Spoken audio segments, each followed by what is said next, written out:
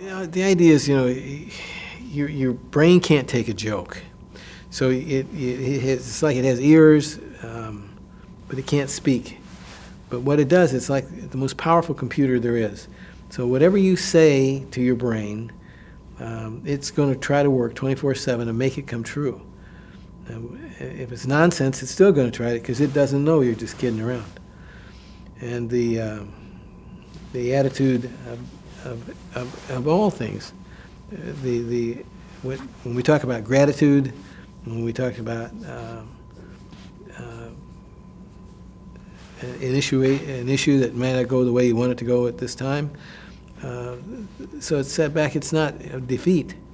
Yet so many people give up because things are not. Didn't work the first time. We've got plenty of analogies that are actually true stories. Thomas Edison failed 98 times when he tried to make an electric light bulb. 98. And as we went along, every day people would ask him, how you doing? Because he was making this big thrust to get this thing done. He said, well, I found 94 ways that it won't work. It won't work that way yet. So he was looking at it on a positive viewpoint. So I don't allow negative talk around me, and I'm certainly not going to be a participant in it.